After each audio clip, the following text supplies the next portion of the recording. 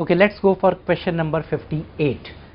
Let fx be a polynomial of degree 4 having extreme values at x equals 1 and x equals 2.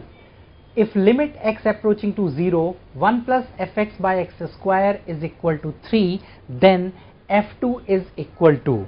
A simple question, let's consider fx in fourth degree like ax4 plus bx cube and so on. So writing here we get limit x approaching to 0, ax4 plus bx cube plus cx square plus dx plus e upon x square plus 1. So we can write here plus x square divided by x square is equal to 3. Now denominator has degree 2 in x, so all coefficients of terms less than 2 should be 0, means e is 0, d is 0, and the coefficient of x square gives me c plus 1, that should be 3, means c equals 2, right? So we are left with the polynomial now fx equals ax4 plus bx cube plus 2x square. Question says it has two extremes at x equals 1 and x equals 2, means the derivative will be 0 at these 2 points. F dash x is 4ax cube plus 3bx square plus 4x. F dash 1 is 0 and f dash 2 is 0. When we solve these two, we obtain the value for a as half and that of b as -2, thus giving us polynomial as half x4 minus 2x cube plus 2x square, right? Now the question was find the value of f2, that is the value of the function at x equals 2. Therefore f2 comes 8 minus 16 plus 8, that is 0. So from the given options we see that option number 1 is correct. So in this manner we get the answer as 0. Let's move to the next one.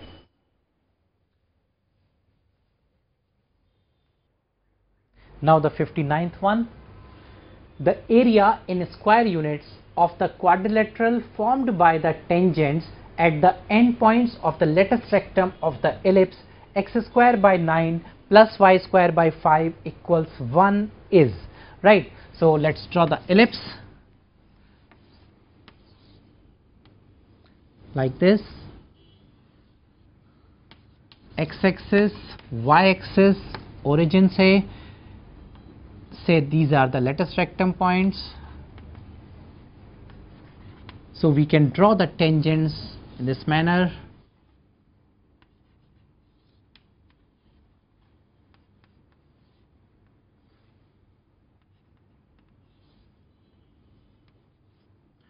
Right, now the area of this quadrilateral, it is known to us, this point it will be a by e comma 0, this will be 0 comma a. When we talk about the tangents drawn at the ends of lattice rectum, so area actually comes as 2a square by e. We need to find eccentricity, and eccentricity is root 1 minus 5 by 9, that is 2 by 3. Therefore the required area comes as 2 into 9 divided by 2 by 3, giving me 27 square units. So in this manner we can find area direct, right? So from the given options, correct answer is option number 2. Let's move to the next one.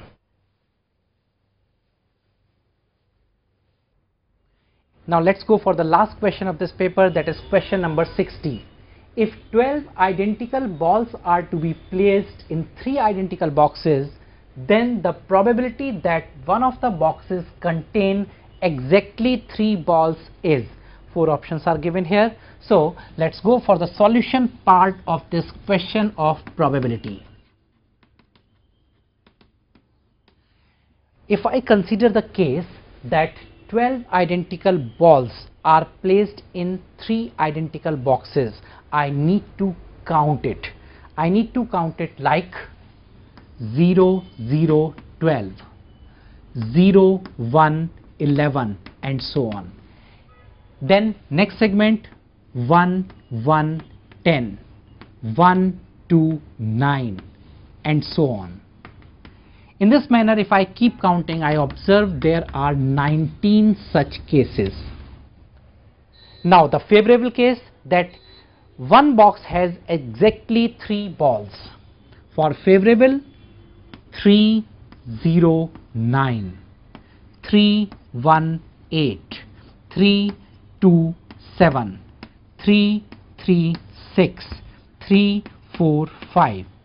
The question does not read that exactly one box has exactly 3 balls. The question says one box has exactly 3. So 3, 3 is a possibility. So favorable cases I observe 5. So it appears like the probability should come out as 5 by 19, which is nowhere given in the options.